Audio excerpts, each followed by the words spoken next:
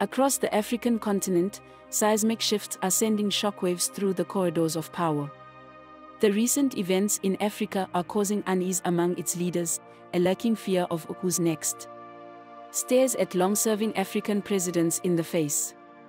This unfolding drama unfolds on multiple fronts and has a particular focus on the military. It's a storm we could dub the Wind of Coups, blowing across Africa's political landscape. All eyes are now fixed on two powerful African presidents, Cameroon's 90-year-old President Paul Biya and Uganda's 78-year-old President Yoweri Museveni. Both rulers have been in power for decades. Biya, shortly after the coup in Gabon was announced, began making new changes at the Central Administrative Unit of the Ministry of Defense. In a decree, Mr. Biya made some significant changes by appointing new staff members at the Ministry of Defense's Central Administrative Division. As for Museveni, the world is watching closely for his next move, sensing that change is on the horizon. Paul Biya has held the presidency of Cameroon since 1982.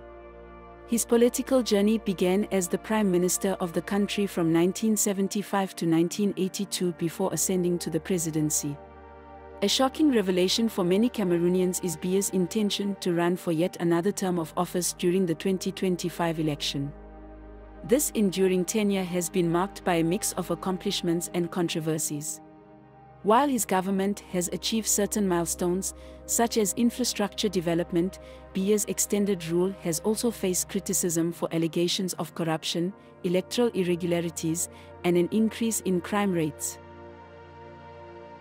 Yoweri Museveni assumed the presidency of Uganda in 1986 and holds the distinction of being the longest-serving president in Ugandan history.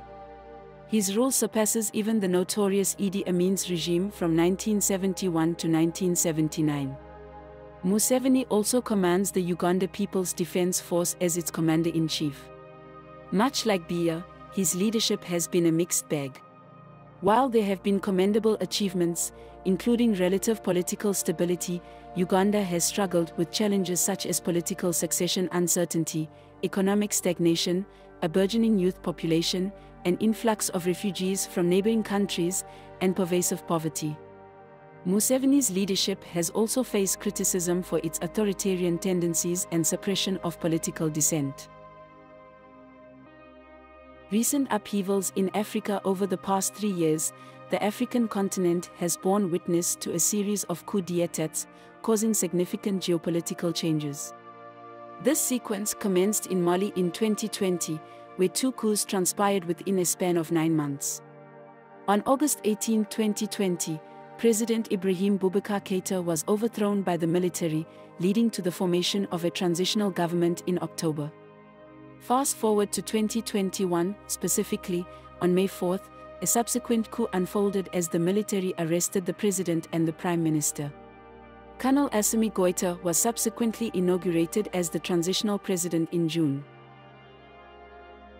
Guinea followed suit on September 5, 2021, with President Alpha Condé overthrown by a military coup.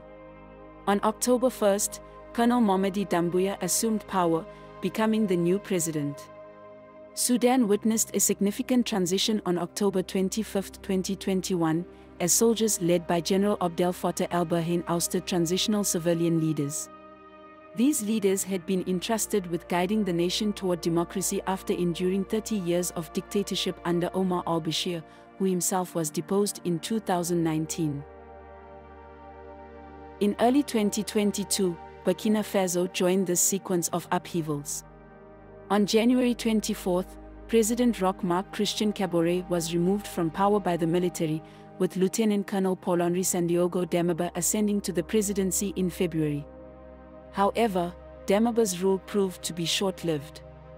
On September 30, 2022, he was dismissed from his position by the military due to perceived shortcomings in addressing pressing issues within the country. Captain Ibrahim Traoré took over as his replacement.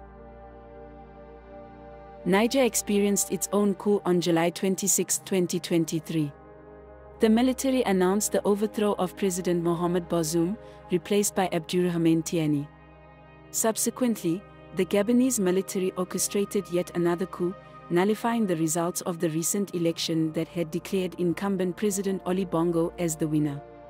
Notably, all these coups have come with the promise of returning power to civilian rule by 2024.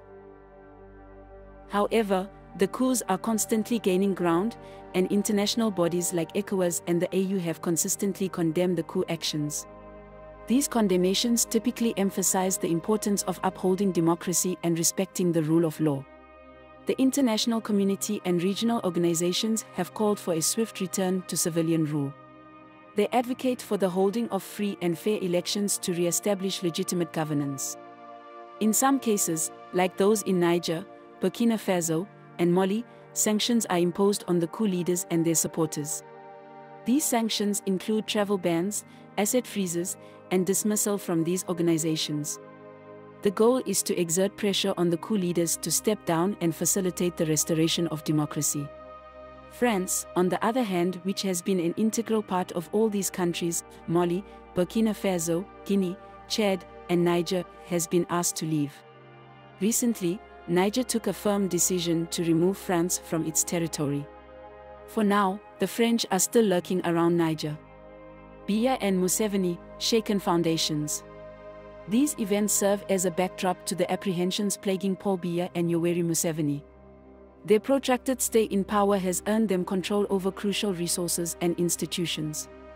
Leaving power would entail relinquishing this influence over their respective nations. Moreover, considering their regimes have faced allegations of corruption and electoral manipulation, the possibility of facing legal consequences, potentially imprisonment, looms ever larger.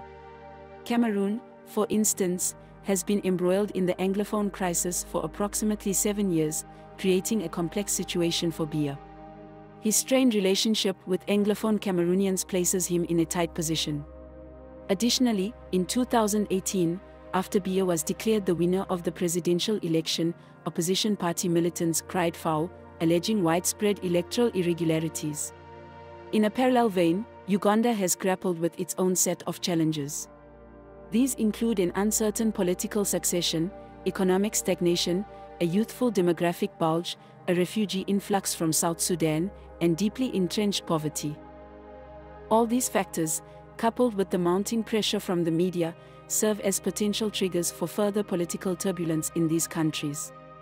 Moreover, the younger generation in Africa is increasingly vocal in their demand for a transformation of the continent's political systems. They leverage digital tools for organizing protests, disseminating information, and mobilizing support. Social media platforms amplify their voices, enabling the rapid spread of ideas and facilitating connections among like-minded individuals on a global scale. Digital activism has become a potent force, democratizing political discourse and holding authorities accountable. As previously mentioned, the possibility of witnessing another coup in Cameroon, Uganda, and other African nations remains almost unavoidable. This is especially the case since both presidents, aged above 70, plan to extend their tenures for yet another term. These developments raise profound questions about the state of democracy and governance in Africa. The continent's history has been marked by limited peaceful transitions of power, and these ongoing dynamics underscore the urgency of addressing these complex issues. As we reflect on the ever-evolving political landscape in Africa, we are compelled to ponder why peaceful transitions of power have proven elusive. These critical questions, as well as potential answers, lay at the heart of Africa's political journey. We invite you to share your thoughts and insights in the comments section below. If you are new to this channel, we encourage you to like and subscribe for continued updates on recent events shaping the African continent. The winds of change are sweeping across Africa, and together, we explore the profound transformations taking place on this diverse and dynamic continent.